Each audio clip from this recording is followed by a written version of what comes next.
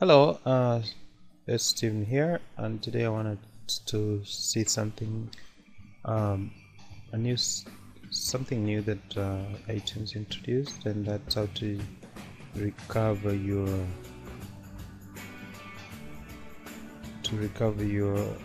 lost apps.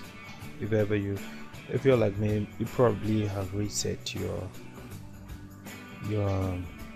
iPhone or your iPad or whatever, and your iPod Touch or whatever, and for some reason you lost all your apps, or maybe you didn't back up.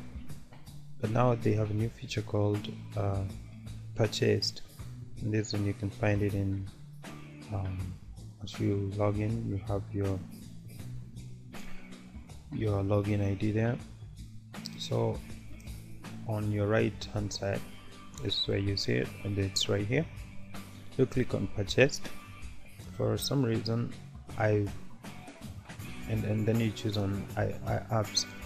Anything that you ever purchased, be it music, TV shows, apps, or books. For this tutorial I'm just gonna use apps. I have books too, but I'm just gonna try. I'm gonna do apps, and I have an iPhone. That's what I'm using.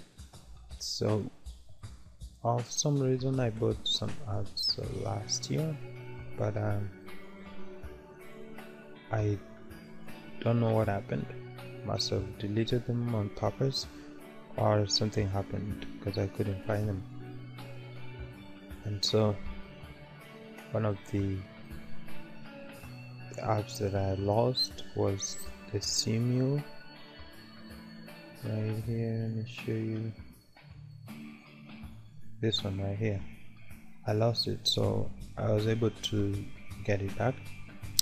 So you see this arrow right here, it's what will show you that that app as you purchased it, which is there. So all you need is just to click on it and it will start downloading, and that's just about it. Yeah. Click on Sniper, for instance, 3D free games. Click on that and check here, it's downloading for 2.3 MBs.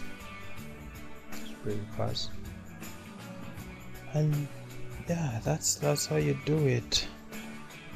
It's not rocket science, it's just as simple as 1, 2, 3.